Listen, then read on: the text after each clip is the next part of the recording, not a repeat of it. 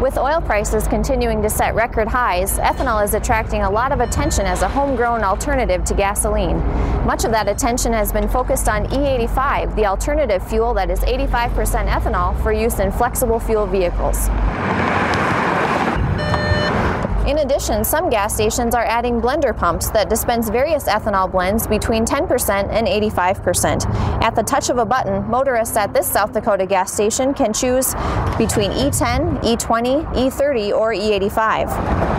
Though there are about 6 million flexible fuel vehicles on the road today that are compatible with the higher ethanol blends, increasingly owners of standard vehicles are asking whether they too could fuel up with fuel beyond 10%.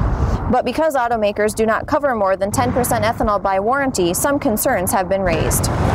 With no research currently available on this topic, the American Coalition for Ethanol has commissioned a study to see what impact higher blends of ethanol would have on a non-flex fuel vehicle. This Chevy Tahoe was donated to the program by Ron Fagan, president of Fagan Incorporated, an ethanol plant design-build firm in Granite Falls, Minnesota. Though it is not a flexible fuel vehicle, it has often been filled up with E85. It's a 2000 Tahoe, had a 5.7 liter engine in it, and it ran 105,496 miles. 98% of the time it had E85. The only time it didn't have E85 if they were in a location where they couldn't purchase it. Alan Casperson, fuel researcher, and Ron Skatvold, head of the automotive department at Lake Area Technical Institute, have torn down the Tahoe to see how the E85 has impacted the engine. The results may surprise you. We found some very positive responses or effects that took place with the engine, and I guess we're happy and proud to be able to show that. It's called a spark plug chart sheet, and what we're looking at is normal operation, or looking around the porcelain on the spark plug. We see, I call it straw effect, or they call it a grayish brownish type material looking. And when we look at the valve, we see that same color. And so what we're saying is that the engine ran on normal operation with E85 fuel. And as you can see, when we look at the seats in the cylinder head, they all look like normal wear. In fact, I've seen engines with less miles that look worse than this that was using other fuels. This portion of the video is going to deal with the fuel system. As we just look at, this is the fuel pump out of the Chevy Tahoe with 105,496 miles. This is one out of a vehicle that used the same, it wasn't using E85, but it was out of a Chevrolet vehicle that had the same part number fuel pump. It had, this was in the high 80,000 miles. The fuel pump itself is discolored comparison to what we see here, same part numbers and so on. The thing that I really want to point out is the armatures.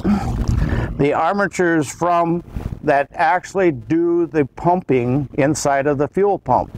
And as we look at the wear on the one that came out of the E85, there's hardly any wear, slight wear.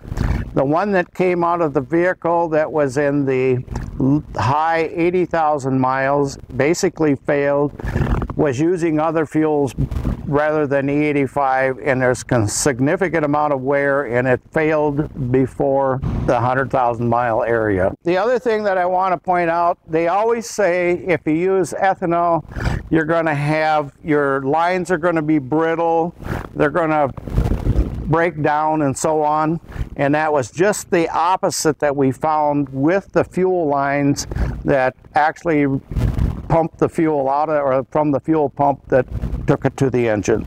I'd also like to show, and this is we cut the catalytic converters apart, and that's in the exhaust stream, and this is the right bank for this 2000 Chevy Tahoe, and by the looks of that, I'm not sure if we cut a new one if it would look any better. What we're looking at on these two tables is the internal parts of our engine. What we've done is disassemble this 5.7 liter engine out of the 2000 Tahoe, and we've taken and we've looked at the internal parts, looking for any type of significant wear that would be caused by the use of E85 in a non-E85 vehicle. The internal parts then are all lubricated by the engine oil, and this would be an area then that maybe the E85 would impact, would be the lubricity of the engine oil. But what we found in this particular case is that this particular part is camshaft, which opens and closes the valves. This, for the most part, on 105,000 miles, shows no more significant wear than a vehicle that would have run non-E85 or regular fuel. So we don't see really any impact in that particular area. We move down to our crankshaft. Our crankshaft right here for 105,000 miles does show some wear. We would expect that to be so with this particular mileage on a vehicle. This, however, does not show any, again, significant wear based upon what we see as a visual inspection for either the crankshaft journals that we see here or the bearings that the crankshaft journals ride on. Our engine oil pump, again, is the part that pumps our engine oil throughout our engine. This again shows no type of significant wear for a vehicle that has this type of mileage on it. The spark plugs that we have removed right here look like they are the spark plugs, the original spark plugs that came from the engine. Again, these particular parts show no added wear or premature wear for 105,000 miles. This is the engine block. This is the part that normally, if there's going to be any significant wear, we're going to see this type of wear on our cylinders and dealing with our piston and ring area. What we see on our pistons right here is normal accumulation of carbon on the top. There's no abnormal accumulation, so there's nothing that would indicate any type of a concern as far as running the E85. The other area of concern then would be our piston rings being able to float in the grooves so that they are free, so they would seal into the cylinder wall. Once again, these are all free, don't show any type of problems as far as the use of E85 in this particular vehicle.